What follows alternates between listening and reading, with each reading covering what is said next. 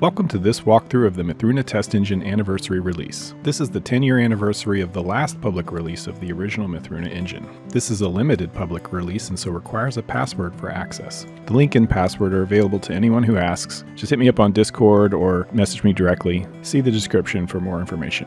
When you get to the page, just pick the release that's appropriate for your platform. There's an executable release for Windows and Linux and a platform-independent jar. Once you've downloaded it, extract the files. Once the files are extracted, you'll be able to navigate to the specific directory where the executable exists. On Windows, this is going to be under the Mythruna client directory directly. On Linux, there'll be a bin subdirectory with a script. Once the application is started, you'll be able to pick different screen settings, full screen, different resolutions. Keep the bits per pixel at 32, leave gamma the way it is. Go ahead and start. Once the application comes up, you'll see this kind of scary warning window. This will be where I'll put specific release notes about each of the new test engine builds. There's some instructions on the upper right on how to start a game. For this walkthrough, we're going to go ahead and follow those instructions and create a new world. So we'll set single player. We'll create a new world. We'll give it a name. Right now it doesn't accept spaces. That's a bug. Put a seed in. We'll get a preview to see what the world will look like and generate. So it'll create a world. And then once we get in, you can create a character. Most of these settings other than name are just placeholders. It doesn't matter what race you pick or gender you pick. It'll always be the female model for now because that's the only model that I have in the game.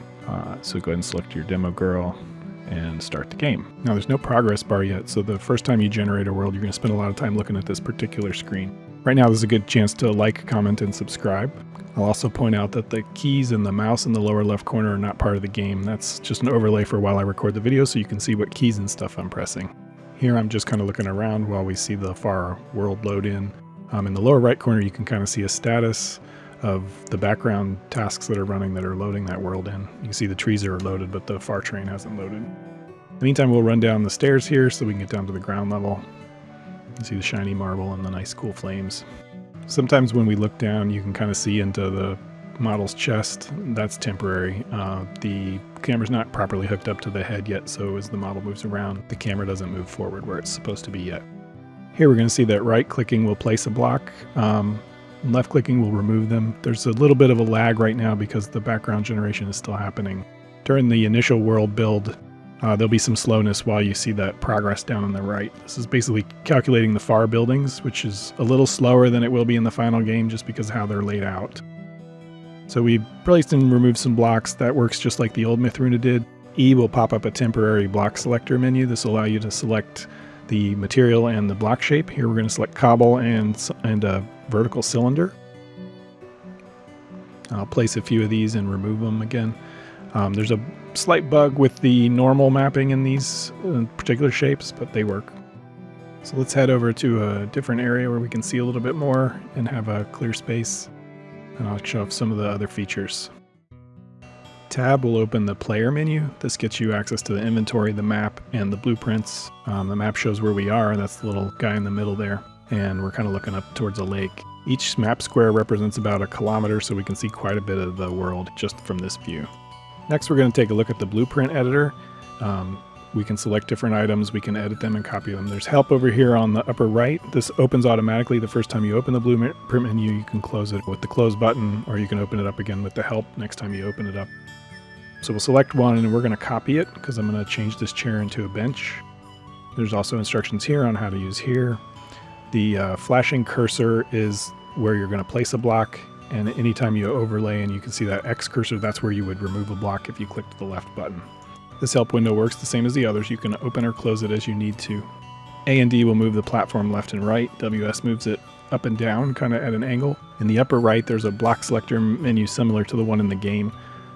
We won't be using it in this particular thing because I'm using C to copy blocks that are already there. So if you look in the lower left, you'll see a lot of C, and then I right-click and then C, and then right-click as I choose different block types and place them. Here I've accidentally removed one I wanted to keep, that panel in the middle there, and so I can undo and I can get it back again, and then I'll have it available to select with the C. So we're going to finish up the bench here with C, right-click, C, right-click, C, right-click, lots of C, right-click. We'll flesh out the rest of the bench. When that's done, I'll go up and rename the object and the blueprint name so that they'll better fit in my menu, and it'll be obvious when I'm placing them around what they are. That's in the upper middle right there. So yep, bench looks good. Doesn't look good carved. Here we go. I'll rename the blueprint name. That's how it appears in my menu. And the object name, that's how it'll appear pretty much anywhere else in the game, like right-click menus and so on. Yep, we can see in my menu here that it shows up as my bench. And that's pretty much the blueprint menu. So let's press I to open the inventory and explore that a little bit. Again, we have another help menu. We can read about how to use the inventory. If you right-click on an object, you get its context menu. If you hover over an object, you'll see what its name is. Book, it's the object tool, there's an axe, there's a sword, and that the build one is the only one left. Just like the other help menus, this one can be closed and opened as needed. For the usable tools, if you right-click on them and use their look menu, it'll also provide additional instructions just on that particular tool. So here are the instructions about the build wand. We can also get instructions about the object tool, which is what we'll be using next. So here's how we can place objects and so on and so forth. So let's equip the build wand, and then we'll close the inventory, and we'll use this to place some objects around. In the lower middle, you can see that the chair is selected right now, so if we right-click, we'll place a chair. Pressing and holding the right mouse lets you drag it around, so you can move the object around. Like old Mythruna, it tries to prevent you from putting it in the ground, which makes placing things on the ground easier. You can rotate it by moving around it, or you can also use the middle mouse button to rotate it in a fine-tuned sort of way. I think I'll place a few more objects to make sort of an outdoor office here. So put my desk down and get that situated right with the chair. And then once I get the chair where I want it, now let's see if we can select our bench by using the middle mouse button to select the bench, and then right-click to place the bench. Set that where we want. So now we have a nice little outdoor office. With the object tool selected, you can right-click on an object to bring up its context menu. Look will show you details about the object. You can copy the blueprint in your local blueprints, or delete the object, or just cancel to close the menu. We'll go ahead and place some chairs down, and I'll show you we can delete them. Right-click, delete, right-click, delete, and so on. The object menus will have more features in the future as the game expands. Even original Mythruna had more options here, and those will be added later. Pressing F5 will put us in third-person view, and we can see Mythruna girl there in all her glory, wearing her backpack. We'll run along. She looks a little janky with the fast animation because she doesn't have an actual run animation yet. F5 to go to first-person mode, which will do a little bit more exploring here. Run over to the cottage and then over that hill.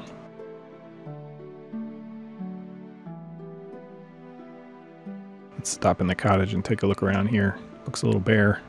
Maybe we can put one of our benches down. Yeah, there we go. Much better. Oh yeah, fully furnished now. When world generation's a little farther along, the houses will be populated with furniture and people and so on.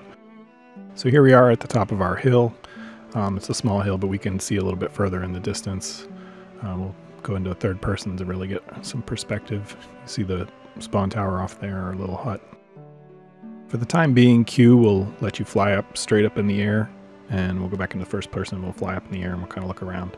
So it'll give us a higher view of the surroundings. We can really see sort of the effect of the far terrain, and we can see buildings off in the distance that we might go explore someday. So let's go ahead and pop up the settings. You can see that there's some rendering settings. Eventually there'll be more, and there's the debug settings. You can turn off the HUD, which is good for taking photos.